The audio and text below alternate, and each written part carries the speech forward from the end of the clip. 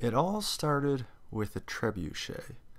I was inspired by helping a friend who built a small trebuchet on his birthday, and I thought it'd be fun to make a larger one that I could use to launch pumpkins. So the idea was that during Thanksgiving out on the farm, we could launch pumpkins like clay pigeons and then do some skeet shooting. So to test the trebuchet, I needed some ammo. So I bought a bunch of pumpkins from a family farm down the street. Now my daughter picked out one of the tinier pumpkins and she wanted to paint it, so I couldn't launch it. It wasn't allowed to be used as ammo. So fast forward 2 weeks, Halloween is just a week away, and I have an itching desire to stuff electronics into a pumpkin.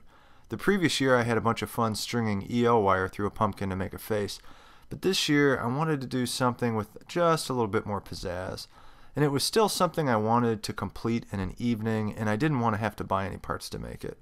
So I had a bunch of blue LEDs and an Arduino sitting around, so I thought maybe it could be something to easy hash out. LEDs, pumpkin, Arduino. I mean, could anything be much easier? Well, it wasn't quite as easy as I thought. Now, I did get it hashed out in an evening and about 30 minutes the next day to load some code. But have you ever had that feeling where you're in the middle of a project and things aren't quite fleshing out like you thought they should? You have that pang of concern that, oh crap, this might not just work out, and you've spent enough time to the point where you really, it would really stink just to drop the project, but you wonder if going any further is just going to kind of prolong a looming failure. So this usually happens to me if I jump into a project with no forethought whatsoever. Like I haven't taken the time to take pen to paper and think things through. I just start soldering and I don't look back. And this project was no exception. I realized that the pumpkin I started with was too small, and then I had been way too sloppy when I started cutting my wire lengths.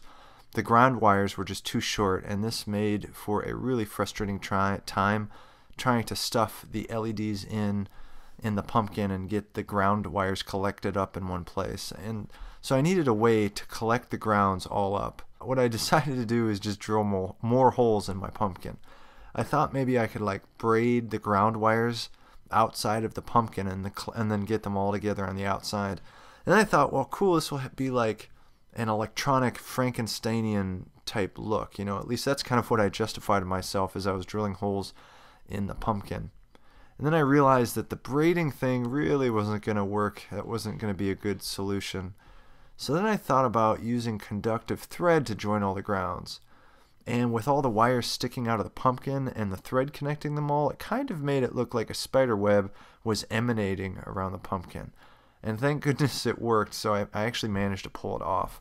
And the best part yet was that my daughter really liked it. I really believe that every project has a story behind it, and the story is really kind of half the fun of making the project and showing the project off. It's because it has that story behind it. So I would love to hear the story behind your Halloween project. You can check me out on Facebook at Facebook. Just search for Open Source Hardware Group. You'll find me there. Or you can go to the website and share your story there. If you want to make your own Arduino LED pumpkin project for Halloween, then you can check out the Open Source Hardware Group website. I do a step-by-step written tutorial where I walk through how I made this, and you can make something pretty similar, pretty easy. All right, take it easy, and I'll see you in the next video. Bye.